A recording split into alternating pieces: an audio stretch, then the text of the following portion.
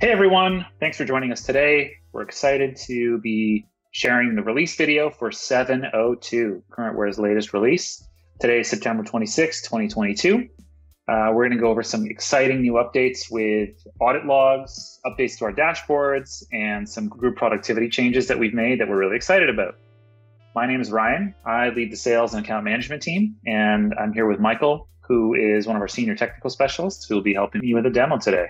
Hey everyone. So version 7.0.2, as I mentioned, was released on September 26th. Tons of features that we updated, lots of stuff beyond this, but from a headline standpoint and things that we want to show you today, one of the coolest changes is some things we've updated in AccessPatrol to now allow two-way file blocking. We've created an allowed list to basically allow you to block and allow certain files, groups of files and file types, file extensions, and then also prevent, detect, and restrict, a renamed file that was previously blocked from being allowed, based on looking into the file extension type. BrowseReporter, we've also done some cool things with the dashboards to update the drill down to just give you more visibility and details on website, application, and category, as well as productivity grading. We heard you loud and clear.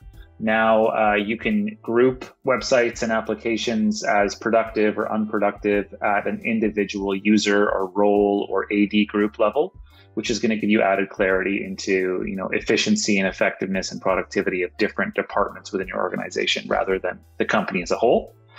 And some new security features that we're really excited about is creating an audit log to basically view a log of all changes and updates and activity made within the console, depending on whether you're an admin or an individual user. So there's a ton more that we've done in this release, but Mike's going to jump into a demo and show you these three. Hey everyone. Here we go. We're going to hop into some of the new features.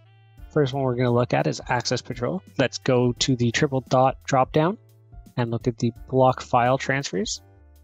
Previously, you did have the ability to block file transfers. It wasn't two-way. Now you have the ability to block files going to and from devices, either your local device or to a storage device. You do have that ability to still enter a file name or extension with the enable block list. The new portion of the block file transfers as well is the allow list. Essentially, here you're choosing specific files that you want your users to be able to move. Outside of those files, everything else is going to be blocked. As Ryan had mentioned, we did do some changes on the back end to how files are actually read prior to being moved.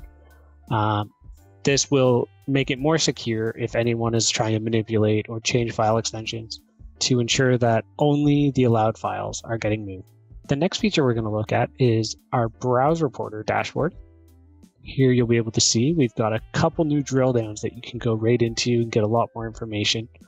A lot of quality of life updates here. So first one you'll see is websites. You can drill right into websites, see who's using those websites, get time metrics for the overall usage.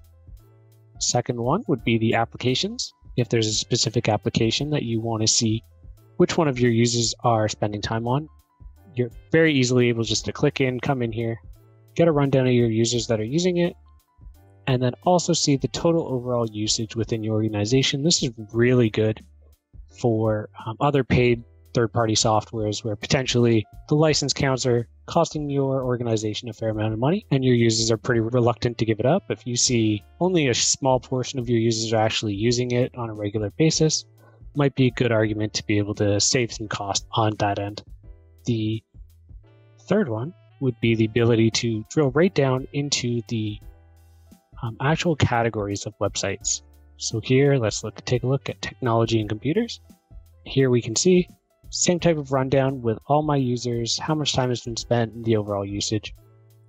The last feature, continuing with our audit logs and security and compliance logs that have been highly requested, we have the new audit log, which will allow you to go in and see if any of your admins or your users have made any changes or run any reports within the console. You'll see in this drop-down, there's a bunch of selections, so you'll be able to see settings if anyone makes any setting changes, run any logs, make any changes within AccessPatrol or view any reports.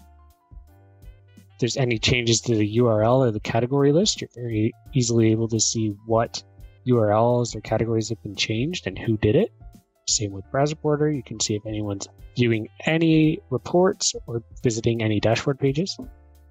And then if anyone is deleting or moving around any of your users. That's the key features that were added in 7.0.2. Looking forward to your feedback.